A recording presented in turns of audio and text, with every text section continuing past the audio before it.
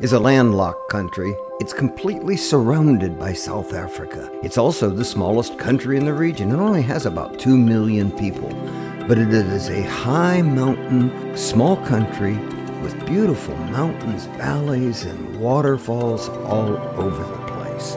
It's ruled by King Letsetsi III. To get to Lesotho from South Africa, the most scenic route is through Sani Pass. The pass is located on the border of KwaZulu-Natal province in South Africa and the Tabatsika district in Lesotho. This pass is known as the Roof of Africa. Oh yeah, he is. The pass is about 47.5 miles long. It runs from Heimaville in the foothills of the picturesque southern Drakensberg Mountains of South Africa, and it's one of the most hair-pinned roads in the world. It was built in the 1950s, but it is a beautiful, though four-wheel drive route. Our day was rainy and misty, making it a magical run. It's being upgraded. It's been paved since 1919, most of it. There's about 11 kilometers yet, and that's the 11 kilometers that we took to get to the village in the mountains. The top of Sani Pass, you're at the little village of Sekirikiri. It's a village in the Besotho district of Lesotho. It's at the foot of Sani Pass and home to about 1,000 people. It's an interesting place. Everywhere you look, you'll see people wearing blankets. The people are called the Besotho. Our guide, himself a Besotho native, explained why these blankets are so important to the Besotho people. If we're in the south, if we're in the northern hemisphere, the door will be facing the south because they will be getting the light from the southerly side. Everybody look this way. When the fire is lit, does the cow dung Look this way. move with the fire? No. Does the floor get warm though? Yeah, exactly. Yes. That's what I was trying to ask. Underfloor heating. Yes. They also get the underfloor heating when they get the fire going there for a number of hours. The stone get to be heated and the floor get to be heated. Now, but you may not properly feel it. You just feel the warmth inside and it lasts for longer. The cow dung conducts the heat. The cow dung conducts heat. Yeah. Yes. Ah. So it's a heat. When they made the first blanket, they made these lines were taken as a mistake. But the king liked them so much.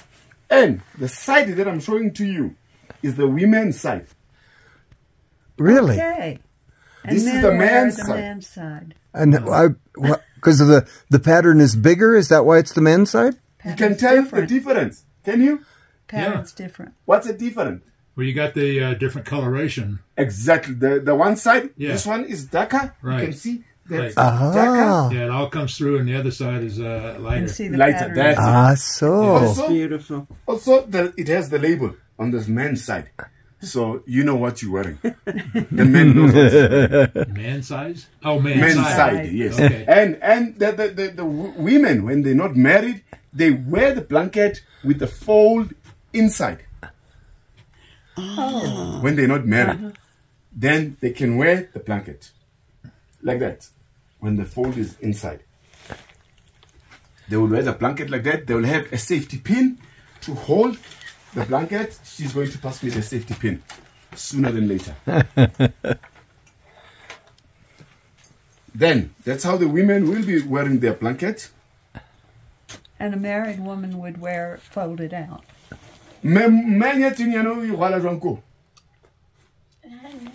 Okay, and yeah, also the same way, but the color will be out and the flip will be out. The color will be the same color, but the flip will be out. Yeah. Yes.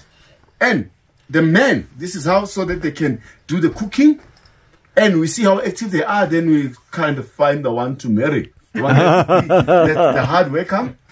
And the men will wear the blanket the different way compared to the women. Remember the men's side is that one.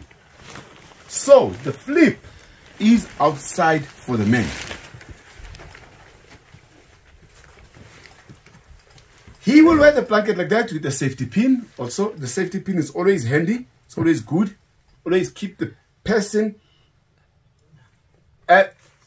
more normally active, even with the blanket on. That's how the man will wear the blanket, go to work, do everything he's got to do. When he feels that it's a little bit fresh out there, there's too much breeze coming in, you just do the few twists.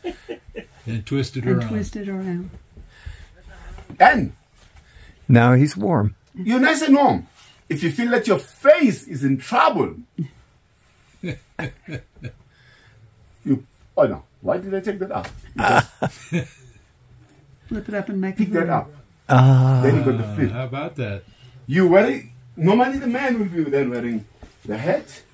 This is a Besotho hat that represents the mountain in Lesotho called Mountain Ilwane, which is next to the mountain called Thaba Bosiu. And then the man will be wearing like that with a stick. And the stick is normally used as a weapon and also for protecting themselves. If they come across challenges, this is the only thing they can use. They don't have an AK-47 or anything. This is their AK-47. It's an iron wood, which is mostly used Ironwood. by, ironwood. This is the ironwood. You will. That's a very, very heavy, coarse wood. Exactly. You'll feel it soon. Yeah. I'll just pass it on to you, then you can feel the ironwood stick. And this hat is a symbol of the mountain called Thaba Ilwane, which is next to Thaba Bosiu, and Thaba Bosiu is where the Basotho's had that mountain as the fortress, where they fought up until the Irish got into them and asked them to write a letter to England to ask for protection. The answer was yes. Then Lesotho was protected since 1860 up till 1960s. And that's when the blanket also was introduced in 1800s. 1860s, when the Queen Victoria came to South Africa, he gave the first blanket into the King of Besotho, King Moshoeshoe. Then they stopped using the animal skin. I've read that. That I did. Because the animal skin meant they had to kill an animal so that they could have something to wear. But with the wool from the merino sheep, it was easy. They shear the sheep, they get the blanket made. But the culture is not a vegetarian culture. They do eat meat.